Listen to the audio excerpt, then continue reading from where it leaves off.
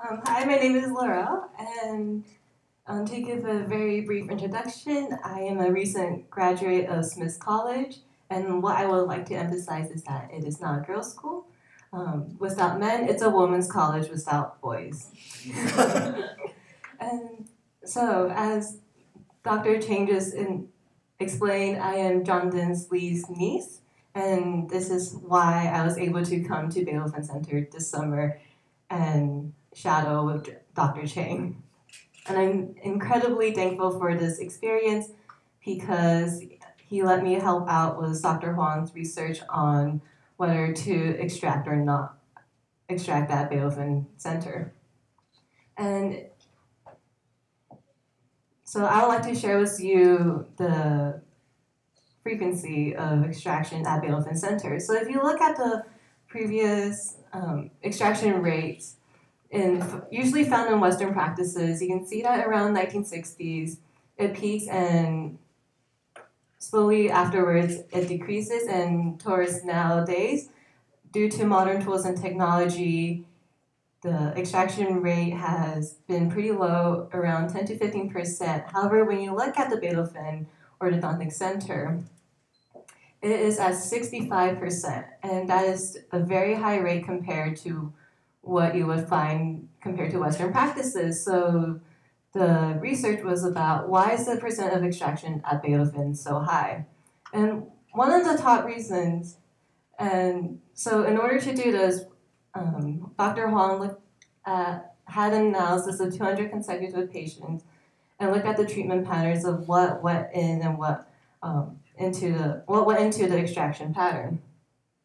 And one of the really important things that we found is that profile matters. According to past research, when they asked orthodontists, dental surgeons, and lay people, they asked which profiles do they prefer, especially comparing the bimaxillary protrusion and the bimaxillary retrusion. And in this case, they found that all three groups preferred the bimaxillary retrusion and were not inclined on the bimaxillary protrusion, meaning that for an Asian population, they prefer to have a straighter profile. And so this is reflected when patients first come into the orthodontic center because one of their chief complaints is about protrusion and they want to reduce it. Almost half of the patients have at least protrusion or biprotrusion, and this is what the patient thinks. However, to provide an objective measure, we looked at the E-line, and 38% of their upper lip protrude to or past the E-line, and 55% of the lower lip protrudes to or past the E-line. And so once again, to reiterate, 65% of the patients do undergo an extraction treatment. And what goes into this extraction treatment, Dr. Chang has outlined 7 of these points.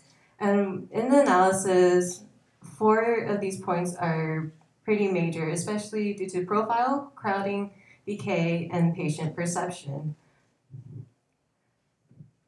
Profile is pretty important because comparing a case where a patient extracts or does not extract, the extraction can make a difference on the soft tissue profile, especially when you look at this patient. How you can see afterwards her facial profile is aesthetically more pleasing versus the non-extraction, where her case still works, but at the same time, extraction would have been preferable. So 85% of the patient population do undergo extraction to reduce protrusion and particularly to maintain for the E-line. And another factor that does factor into the soft tissue profile is crowding, especially in the lower arches. Extraction is more preferable because it is harder to expand the lower arches. However, you also have to consider the patient population that ends up at the Beethoven Center. Because due to the dental health and oral hygiene for Taiwanese patients, there are still some compromising factors such as caries, root canal treatment, fracture, and prostheses. And so with this patient, having an extraction would be more beneficial for her, as well as she can save money on other treatment plans such as implants. However, one last key note is that patient perception is very important because it is ultimately up to the patient to decide whether to undergo an extraction or not. And as with this patient, she chose not to, even though Dr. Chang highly advised her to do so. And as we can see, after choosing to undergo a non-extraction treatment, after aligning the teeth, her bite is open. However, since she is Dr. Chang's patient, he is able to use the orthobone mini screw to retract the teeth and to kind of improve her facial profile. So the end result is this, and it does help. The orthobone screw does help with the facial profile, but at the same time, her lips are a little bit tight, and it would have been more preferable to have an extraction. So basically, in conclusion, looking at the extraction rate at the Beethoven Center, it's pretty high, and due to several of these points, especially concerning profile, crowding, and decaying missing teeth. And last but not least is the patient perception, because it is ultimately up to the patient to decide whether to extract teeth to help with their soft tissue profile or to not extract teeth.